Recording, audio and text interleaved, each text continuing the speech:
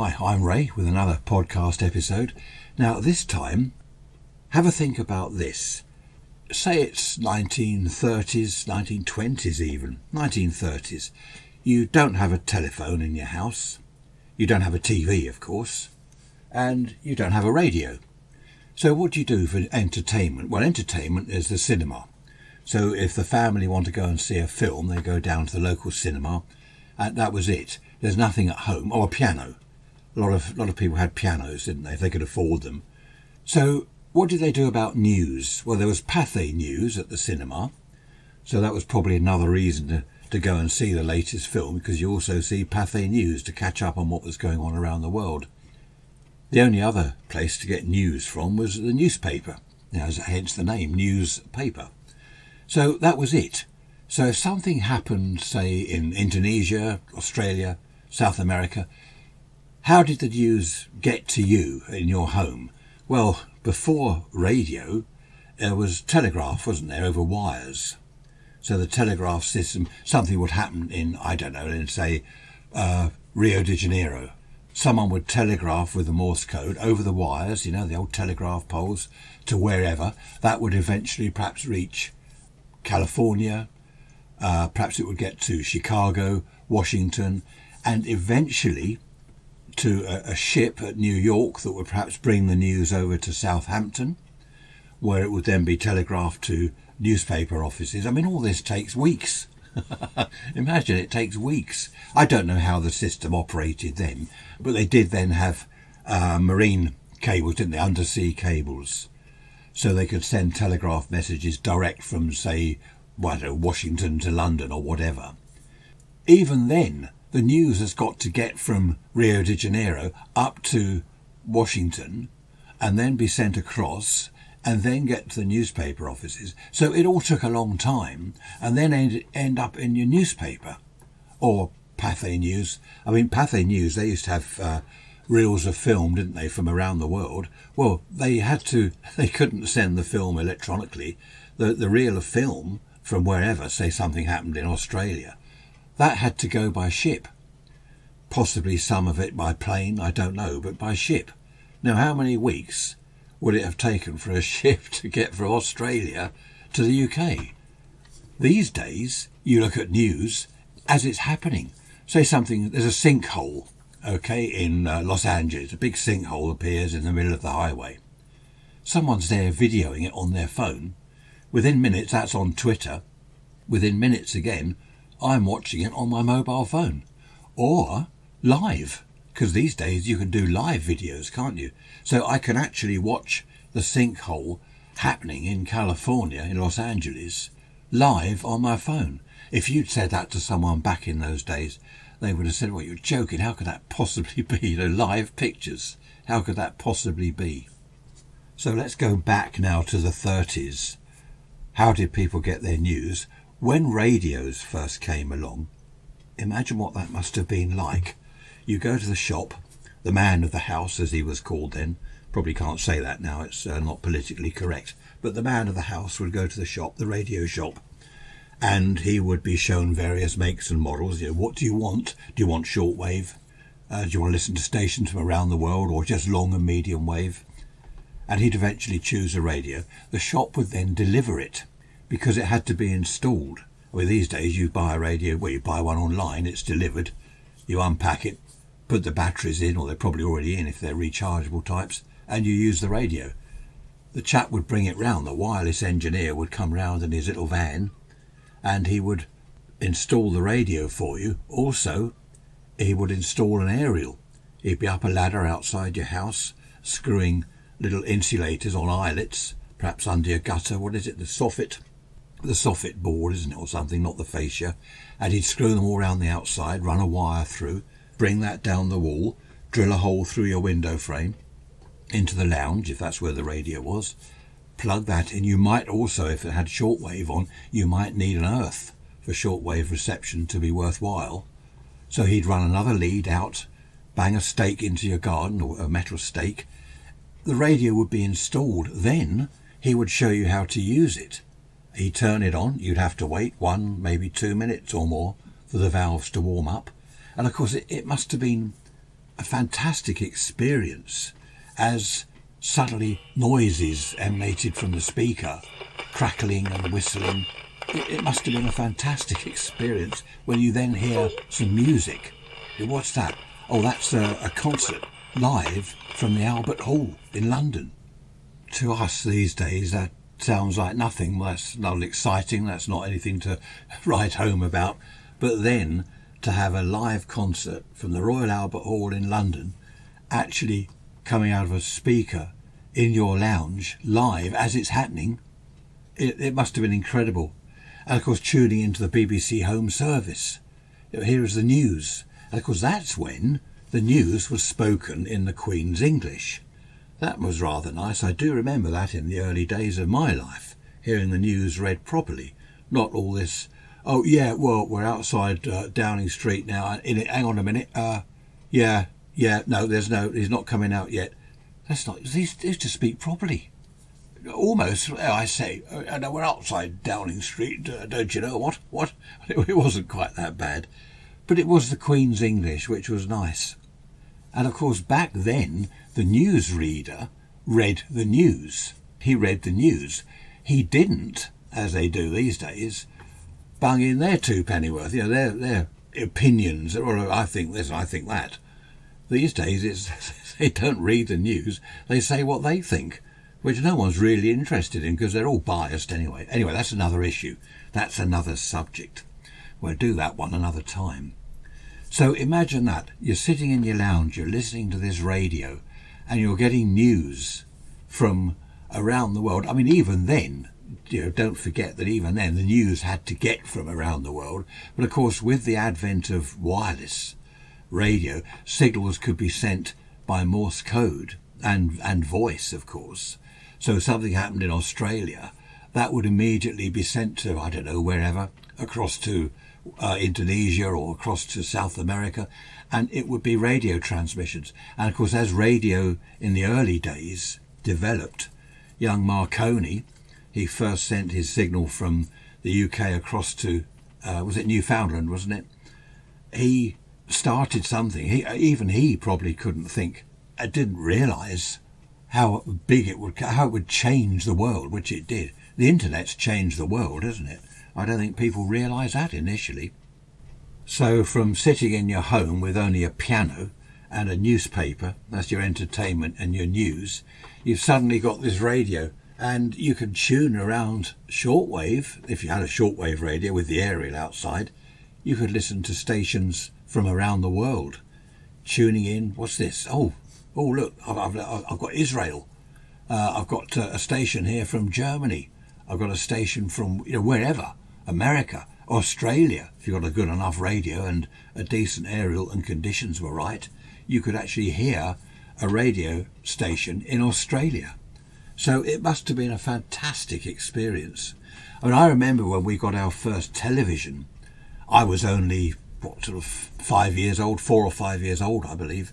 My mother said the other day, the first ever TV programme I watched was The Wooden Tops. And I didn't realise that, but I've always liked The Wooden Tops. In fact, this is before she said that the other day.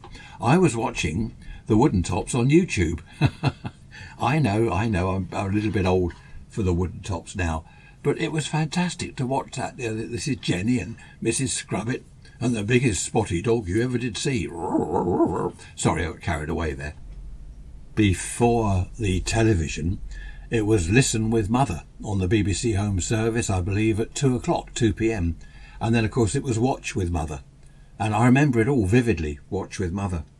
So, happy days. I mean, that, for me, wasn't a sort of life-changing experience because I was only sort of 5 years old. But for someone in their, 40s, 50s, or any age, any adult, to suddenly have pictures in your lounge, albeit on a very small screen, black and white, blurry, grainy pictures.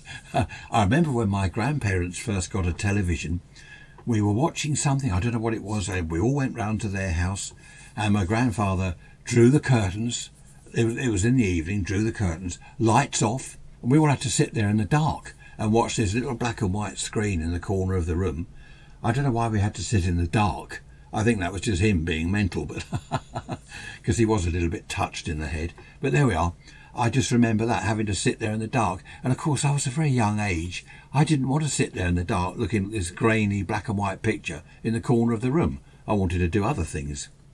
You're probably going to find this difficult to believe, but the first radios, two-way radios in police cars, going back, was it the 30s, I believe? I can't remember. I've got an old book about it somewhere.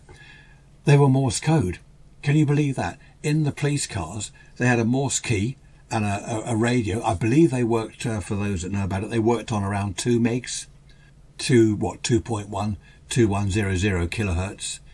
So that was shortwave, just inside the shortwave band near medium wave, and it was Morse code. And there was some advantage to it because it did afford them some sort of privacy, because not everyone in the street knew Morse code. Very few people could read Morse code, so they were afforded some privacy in their messages. But can you imagine that? The police car, belting down the road, and presumably not the driver, but the passenger with a Morse key, sending Morse code back to HQ, and then they send Morse code to him. I mean, that's quite incredible. Sorry about that dinging. I don't know what it is. So many things these days, they bleep and they ding. Do you know there are bleeps and dings that go off in our house, and I don't know what they are. We look round. What was that? It's something new. We've never heard that before. It wasn't your phone. No, it wasn't mine either. What was it? Probably some secret circuitry installed in a hi-fi tuner or in some electronic equipment we've just bought. There's probably someone listening to us or watching on a little camera. I remember my grandmother saying about the television that it was some sort of magical thing, and she couldn't understand how you could get live pictures, well, not live necessarily, but pictures on the TV, from a London studio. How could people get so small as to fit in there? People must have thought it was some sort of magical smoke and mirrors or something. I remember as a radio and TV apprentice engineer in my early mid-teens, I suppose, 15, 16, I remember someone saying one day the TVs will be flat screen. And I thought, well, how can that possibly be? Because you've got the big cathode ray tube, the huge glass CRT. How could you make that flat? It wouldn't work. There was no way you could make it flat.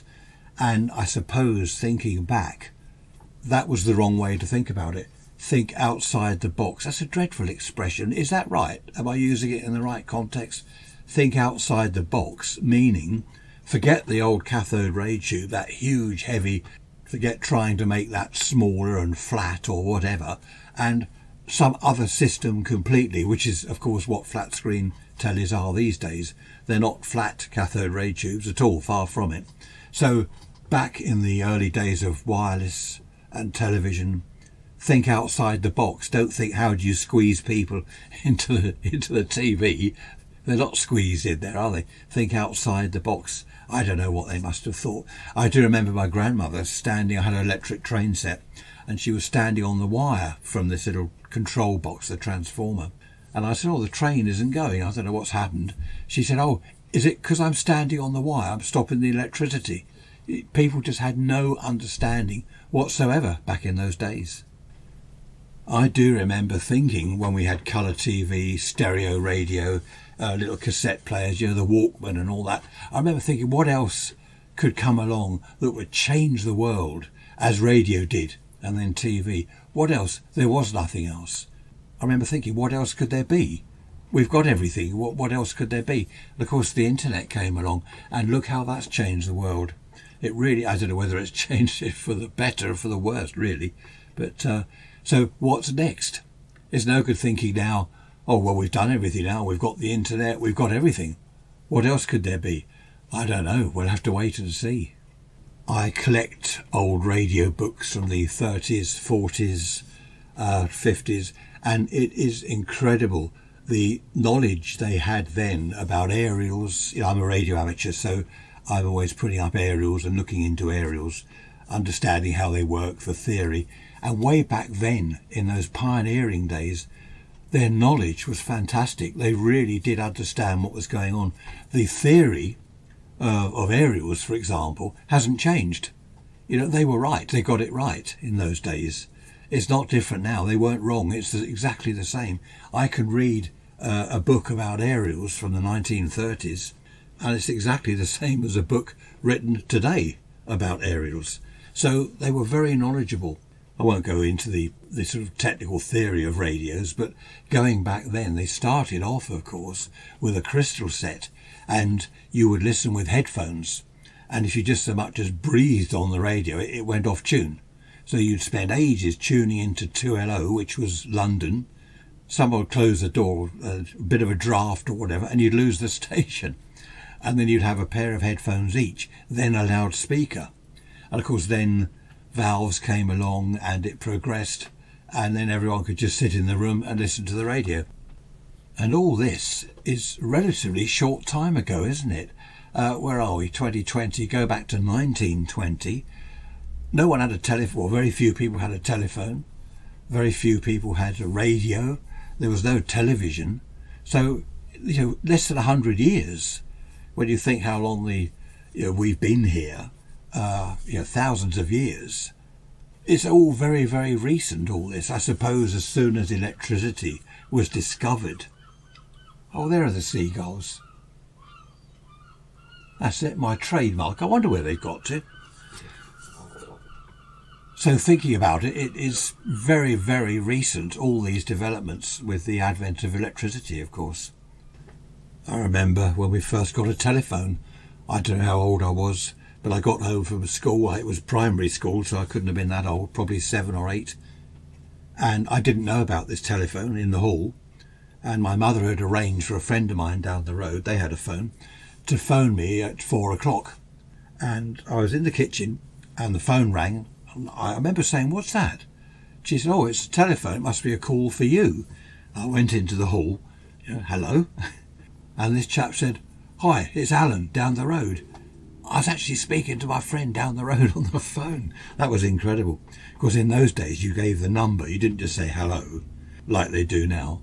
What was our first number? I'm trying to think. I remember 42295, that was it. 42295, and then 502928 when we moved. There we are. I can remember those numbers. Of course, some of the early phones I remember seeing on shop fascias, where it would say Smith's Greengrocer or something, that it would say tel for telephone 83. Okay, they didn't have all these numbers like they do now. Telephone 83. I mean, it would have started off, someone's phone number would have been 4. It was your phone number, 4. That's easy to remember, isn't it? 4. Presumably someone's number would have been 1. What's your phone number? 1. Happy days. There we are. Have I bored you long enough? Where are we? 18 minutes into the podcast episode. Yeah, I hope you found it interesting. I love looking back. As I say, I've got all these old radio books. I love looking back at the technology then, the photographs, factories, the Marconi factory, Bush radio, Echo. Echo was E-K-C-O. The name came from Eric Cole, E.K. Cole. And he just put it together to make Echo. As I say, I love looking back at the old books, not only about radio, but I've got other sort of do-it-yourself books, build a wardrobe. And it's so funny to look back. You use fish glue, things like that, to stick wood together. Fish glue. Oh, I don't know whether they actually went out and caught the fish to make glue. Anyway, waffling now. Hope you've enjoyed it. Thanks for listening as always, and I shall see you next Sunday, or you will hear me next Sunday, hopefully, for the next episode. Thanks again. Bye-bye for now.